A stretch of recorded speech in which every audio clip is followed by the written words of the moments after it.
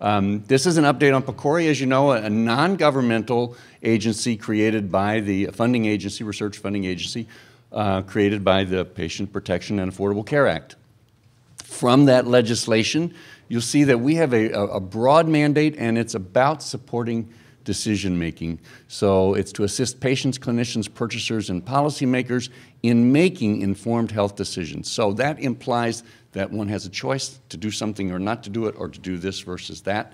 And we do it through funding research, including evidence synthesis, and we also do it through dissemination of research findings. So that's kind of that's about as specific as the legislation gets. We could do research in any area where arguably there are choices to be made. But I'll show you one piece of evidence that explains maybe why I thought I'd be here.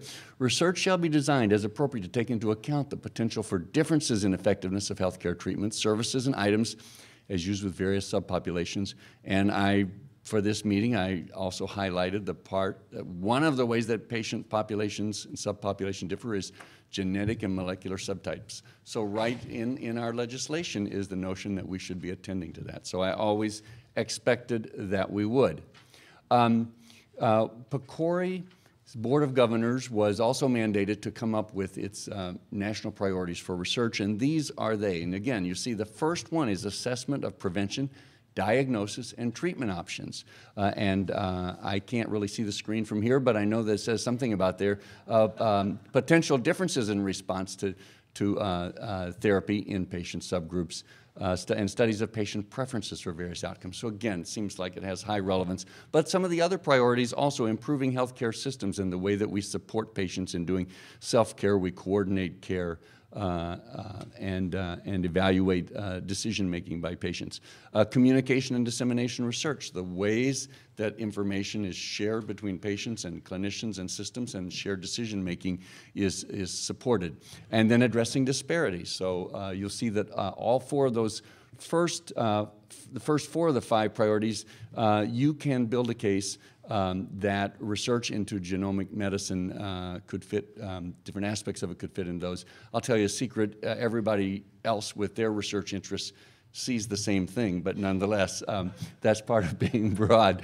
And the fifth one is, you may know, the fifth one is about building infrastructure for doing comparative effectiveness research. And you may know that we have a very large initiative on the street right now, $70 million in total, and it encourages people to build system-based clinical data research networks that have, among other things, patient and clinician and system involvement in governance, and the building of large clinical data repositories, along with patient-reported data, but certainly including biospecimens in the mix of data. So all 5 of the priorities seem to hold some promise for supporting research in the area of genetic medicine. We, unlike many entities these days in DC, we actually do have money to spend. This is how much flows into the PCORI Trust Fund each year, and then you see in 2013, $300 million flows into the trust fund, and beginning in 2014, $500 million. 20% of that comes off the top and goes back to HHS, but that leaves 80% that PCORI itself allocates, and we are front-loading that funding, so we aim to commit about $350 million this year and about $500 million in each of the next 2 years. These are the requirements we make of applicants.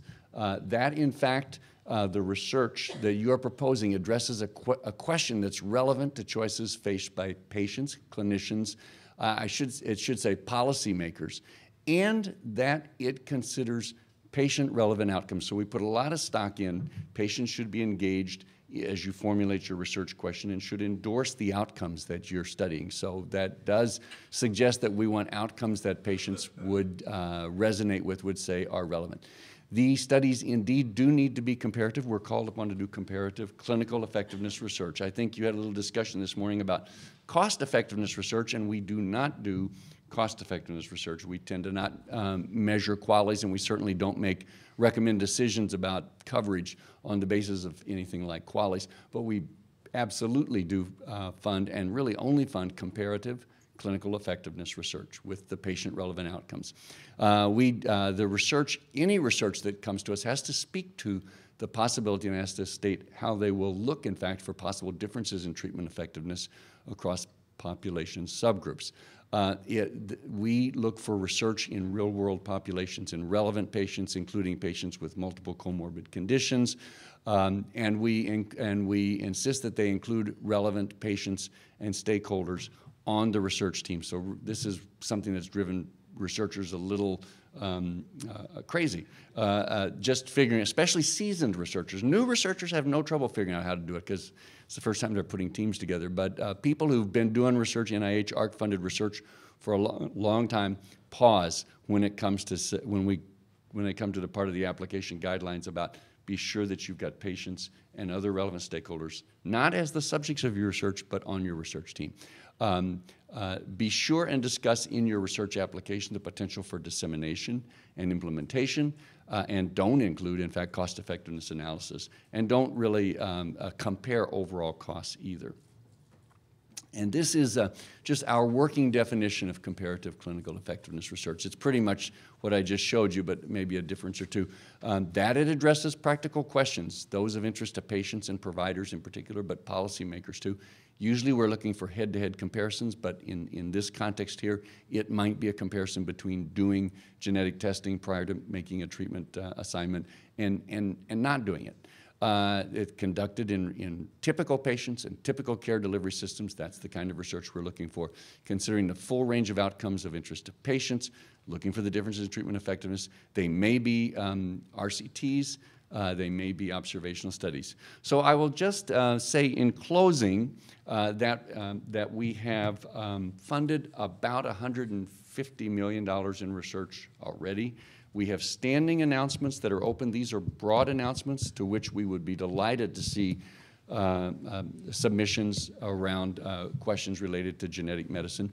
And we also have now built a set of 4 advisory panels that advise us and help us prioritize questions that we would then target research in. We would devote more resources to a particular area. So we could have a discussion about the fact that we ought to have a specific initiative in genetic medicine if people felt that the time was ripe for that. But you will see over time that PCORI will move from being almost exclusively a funder that funds, that issues broad solicitations, program announcements that solicit R01s, for example, toward an agency that has a good part of its portfolio dedicated to targeted areas. And one of them most certainly could be around genetic medicine.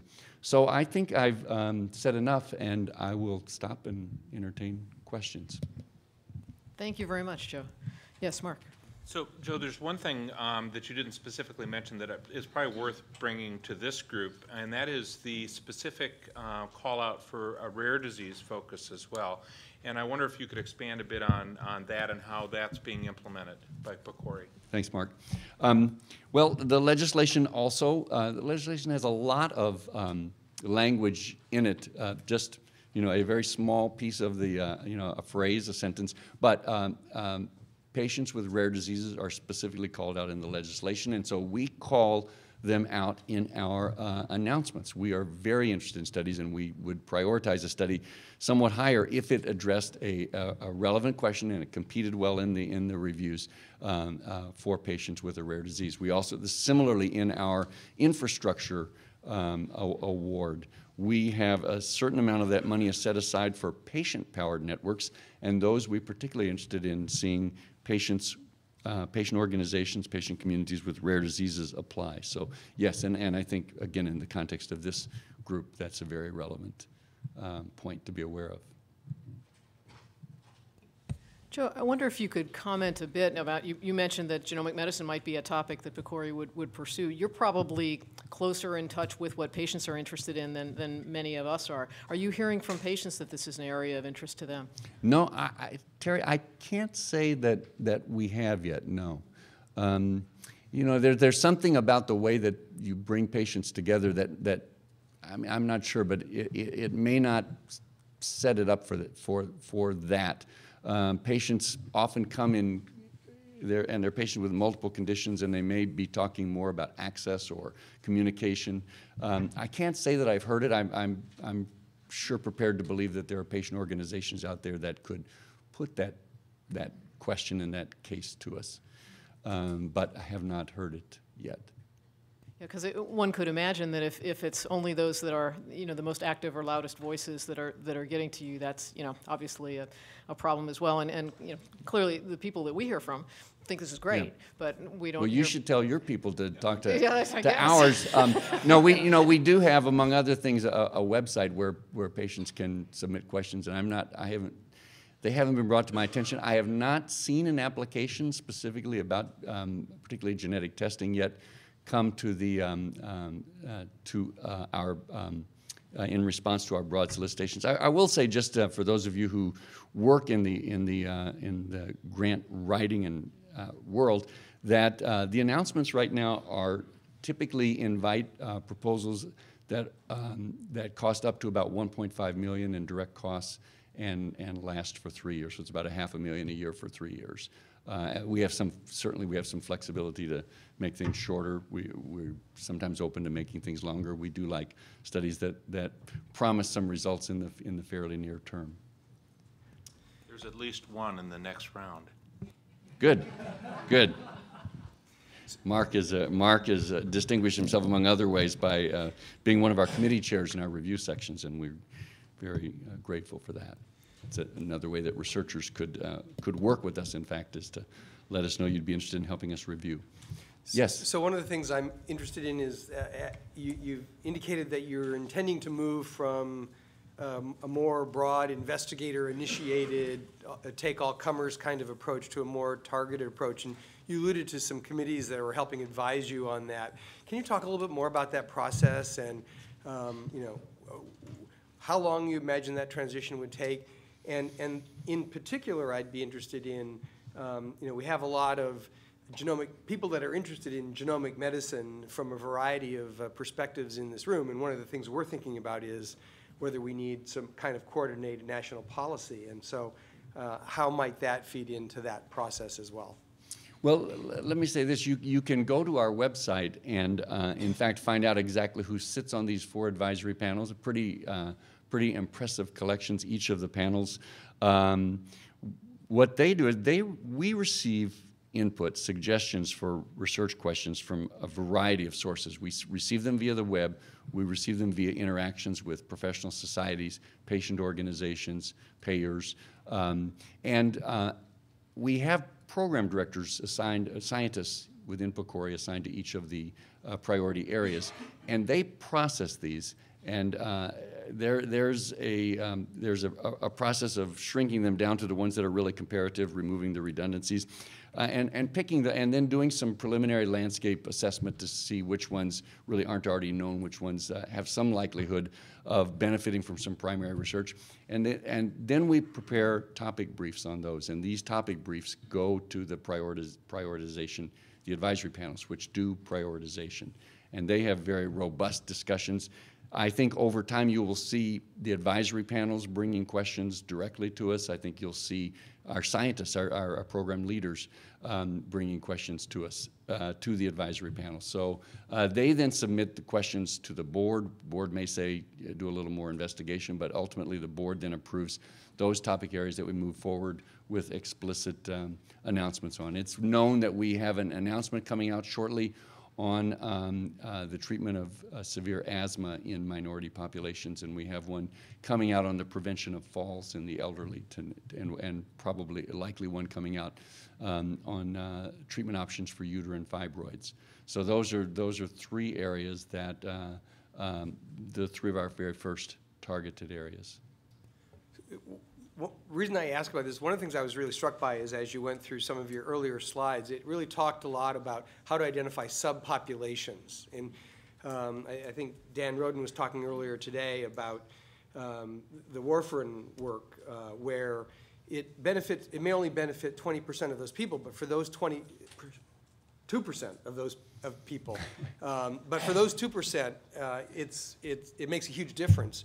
So, I mean, is that the kind of thing, comparing that subpopulation to the subpopulation, the broader population at large, where that signal might very likely get swamped out? Yeah, I would say that's precisely why The legislation emphasized it, and it's certainly why we emphasize it. The vision, and genetic medicine fits right into this vision. I think that over time you begin targeting particular therapies toward that subgroup that really stands to benefit, and you find something else for the subgroup that doesn't. So that notion is really, that's a notion that's pretty widespread in the legislation. I think it was maybe in some ways put in there as an antidote to any simplistic view that comparative effectiveness research was just about comparing means, finding no difference, paying for the cheaper one and not covering the more expensive one. So but between you and me and all of you, I think that's kind of how the language got in there. But it's quite exciting language. I'm sure you would agree that the vision that one person with diabetes is not like everybody else with diabetes, and treatments may really, we know that treatments do work differently. So that vision of eventually getting the right medication to the right person is kind of a mantra, the right treatment. That's what And genomic it medicine's all works about. just as well in system interventions as it does with medications too. You know, system interventions don't work the same for everyone either. So. Great. All right. Thank you very much, Joe. I hope you can stay with us for the rest of the afternoon. Next, we have PCORI, who will be speaking for the CDC, but also wears a hat at the NCI, and so you can get a little bit of both of those.